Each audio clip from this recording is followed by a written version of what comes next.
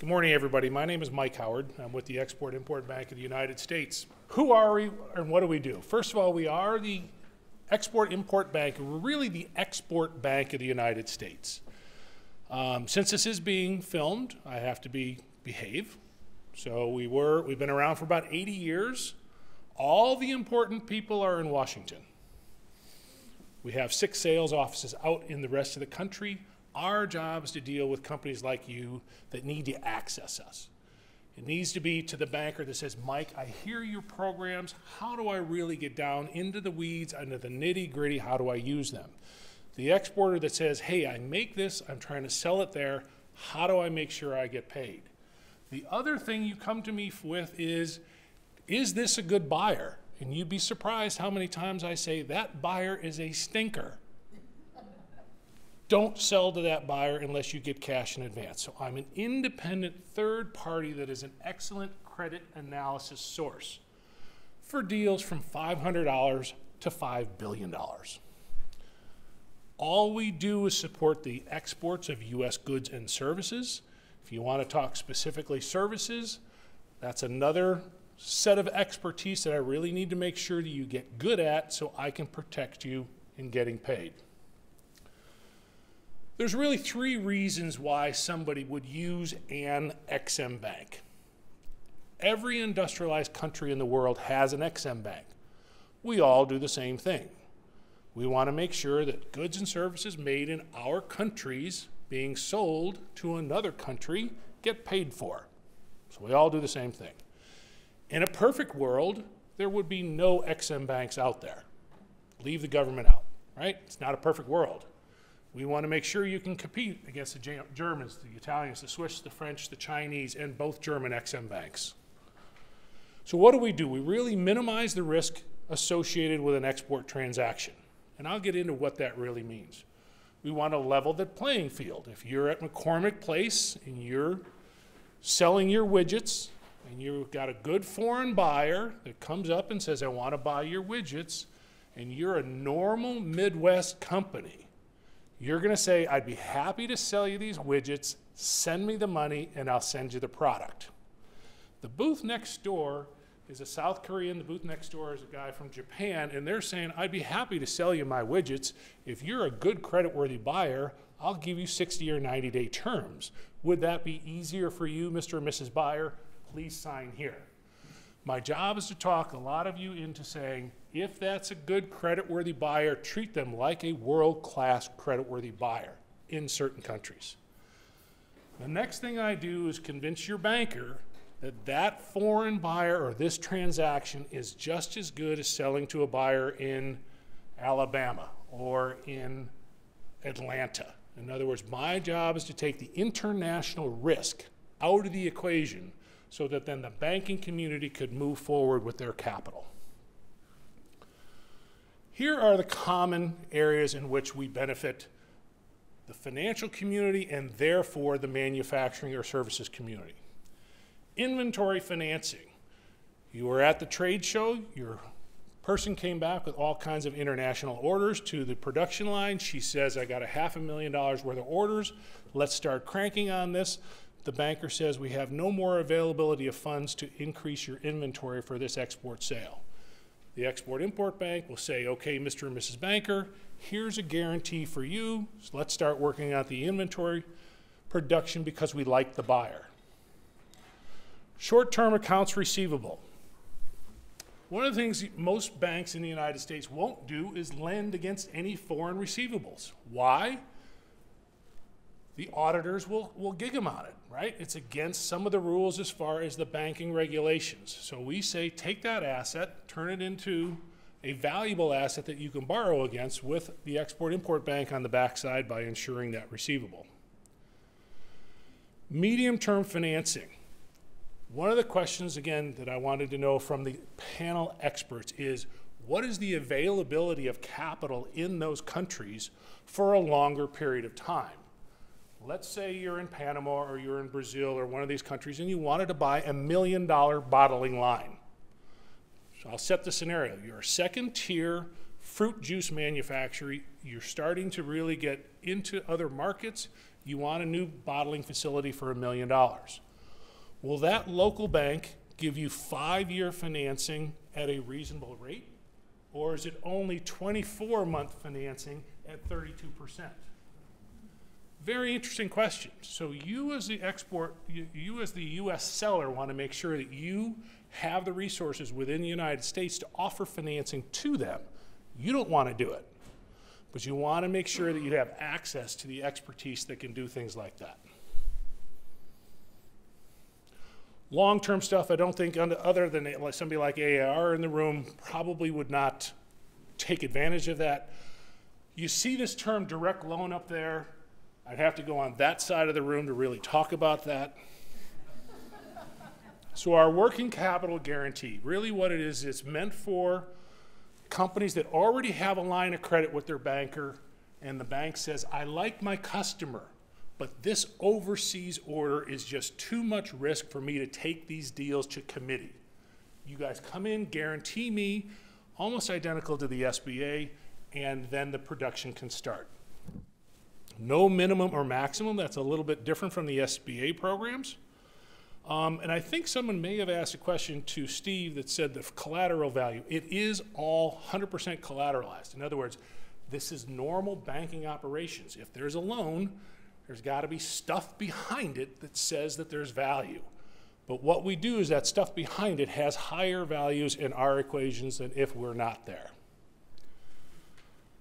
All right, these are just some of the differences between EXIM and the SBA. I think the last one is interesting.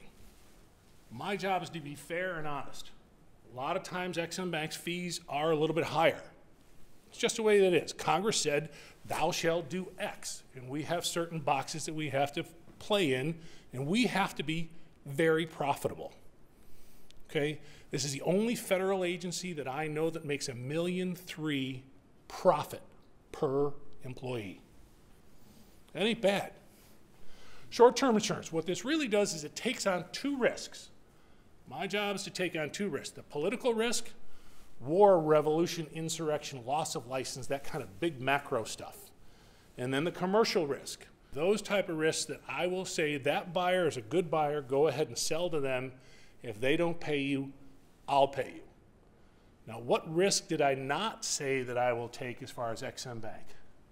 Product dispute. If you were supposed to send a left-handed snowblower and you sent a right-handed snowblower, fix it, right? I'm not going to get involved with your relationship or disputes. I want to get in there and say that's a good credit-worthy buyer in a reasonable country. It should be a bankable deal. Questions? Yeah, we'll hold questions for a minute. A lot of you will say, what's the difference between EXIM Bank and the private sector? Why don't we get you guys out of the business altogether? That's fine. The private sector doesn't want 80% of the small business that's in this room. So here are some examples of where EXIM Bank plays nicely with the private sector. Yesterday I was with some of the giants in the industry. Their comments is, we want EXIM Bank in the pool because what they do is they give us a more sophisticated exporter in this range that now is in our target market, or we can bring somebody to EXIM Bank when our country risk is there, when our tolerance for certain industries is up. So we play very well with the private sectors in these marketplaces. I'm a giant underwriter. Well, I'm a big underwriter, and we have a giant underwriting shop. But what we really do is, how do you evaluate the creditworthiness of the buyer in Latin America? One of the questions I was going to ask the panelists before me is, if that buyer in Panama, in Brazil, in Colombia gets a call from a credit reporting agency saying, there's a US seller that wants to check you out, is that offensive? I learned yesterday in certain countries that's very offensive. Certain countries it's not. That's where I would want some of these expertises at the panel level to say, no, that's okay. That may be in Monica's report. Remember when she said the country guides and how terms are done? That's a very good question. I have to have that information. You need to be sensitive as far as how you get it, but I have to have it to be a good underwriter. So up to $100,000 typically, all I need is a couple decent trade references. If you ask for trade references within certain countries, that again is offensive. Outside that country, it's not offensive. Up to $300,000, typically an international credit report is what is needed for me to see whether that's a good buyer. What am I looking at? Are there liens, suits, and judgments against that buyer? What reports are good? What reports are bad? What am I really looking for? That's the expertise we bring to the table. All EXIM banks want to come in there and say, capital equipment manufacturers are important in our country. How do we play well? How do we make sure that U.S. companies are competing? A lot of these trade shows in Latin America that people are talking about, the Germans go down there to the show and say, I'm coming with financing. This is $1 million machine. I'm coming with financing from Germany. And if you buy, you can get 5-year, 7-year financing. American companies rarely do that. My job is to make sure that you know who the buyer is, whether it's a creditworthy buyer, so that we could set the expectations.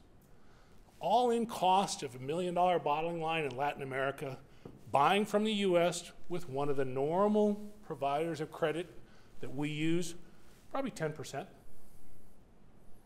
What do you think, and this is not meant to be offensive to any of the country experts, what do you think the average interest rate is in Latin America for 5-year money if you could get it? Great, that's a wonderful answer. I'm not touching that. All right, sorry, I'm going to jump through a lot of these. A few restrictions. We normally don't do anything that goes boom, okay? Military stuff.